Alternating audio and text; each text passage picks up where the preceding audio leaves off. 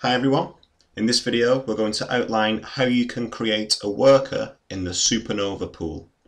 Okay, so this is something that you need to do if you want to start pool mining loads of different types of cryptocurrencies. So we're going to make a start. The first thing that you will need to do is create an account on the Supernova website. So I'll pop the link in the description below. Go ahead, create an account and come back. Once you've created your account, you will need to log yourself in. So log into the Supernova website and you will then come to a screen that looks like this.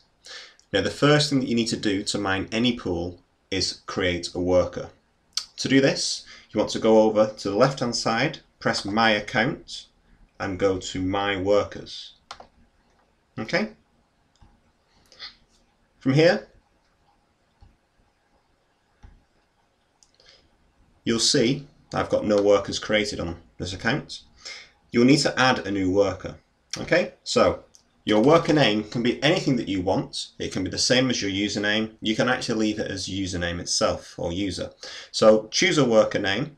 A lot of people like to, if they're going to use different workers for different pools, they like to call the worker name the cryptocurrency that they're actually mining on that. So it's up to you what you call it. So we're just going to call it worker. And the password, you can again pop your own password in or leave it blank, doesn't matter. Once you've done that, press Add New Worker.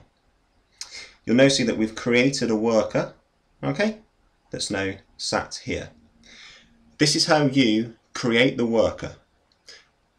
In the next set of videos I'm going to put out, I'm going to show you how you mine the different types of cryptocurrencies that are available on this pool.